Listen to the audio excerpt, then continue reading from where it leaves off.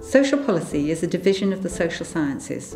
It looks at how societies identify, conceptualise and respond to need and promote, or not, the welfare and well-being of their members. The study of social policy encourages and enables students to think critically about concepts like need, risk, citizenship, inequality, globalisation and community. At the heart of social policy is critical thinking.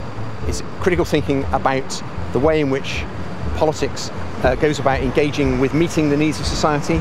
It's thinking about the outcomes of policy and whether or not they have the consequences that policy intended. It's about interrogating qualitative and quantitative data, statistics and people's experiences to try and understand how policy has its effects. We're very interested in what governments do. We're very interested in institutions like the family, the extended family, and we're very interested in things like neighbourhood and community and the way that those things come together to address people's needs. As well as looking at social policy in individual societies, we're interested in the overarching global structures of social policy and how these impact on how different societies can respond.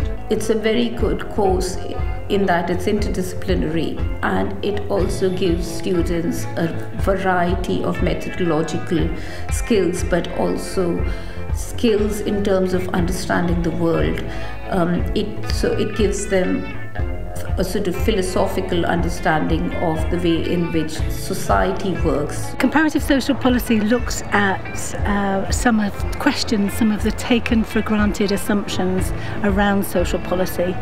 And some of those assumptions are based on the idea that social welfare, social policy is a force for good, and also that the state is a key provider or the main provider in the provision of social welfare. We also look at the role of global institutions like the United Nations or the World Health Organization, the World Bank, and more regional ones like the European Union, and the impact these have on how societies can organise welfare.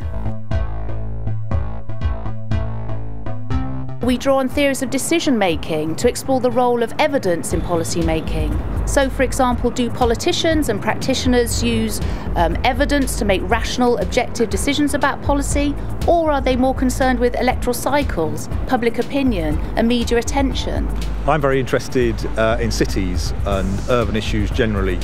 One of the things that's happened in many cities and continues to happen is the process of urban regeneration. Now in Bristol we have regenerated the harbourside area.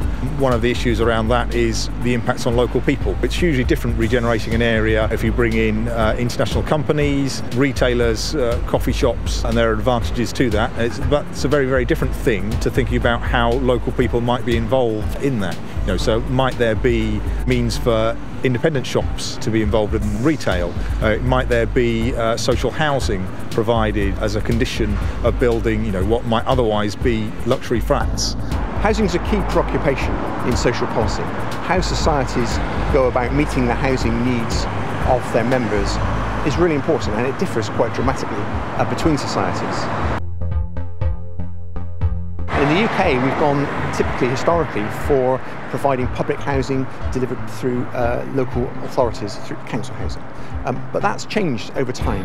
So whereas social housing became very important at particular points in history, council housing, for example, reached 30% of the housing stock in the UK around about 1980. But since then it's progressively declined, partly through the right to buy, through sitting tenants, partly as a consequence of transferring housing out of the council sector into the housing association sector. The idea of prisons as holiday camps is very popular. It's one certainly promoted by the media, but also some politicians. When we look behind the headlines, we see a very different picture emerging about the realities of prisoners' lives. There's often a history of abuse, mental health problems, drug addiction problems, low levels of employment, and certainly unstable housing patterns.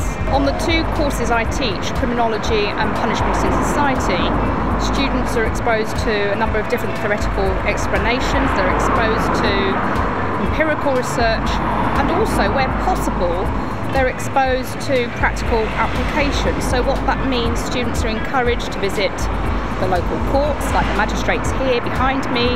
They make visits to Crown Courts, but also, where it's possible, we try to access the local men's and women's prisons in Bristol.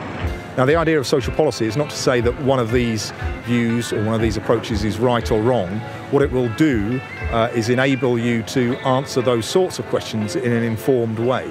So questions like, do you trust politicians?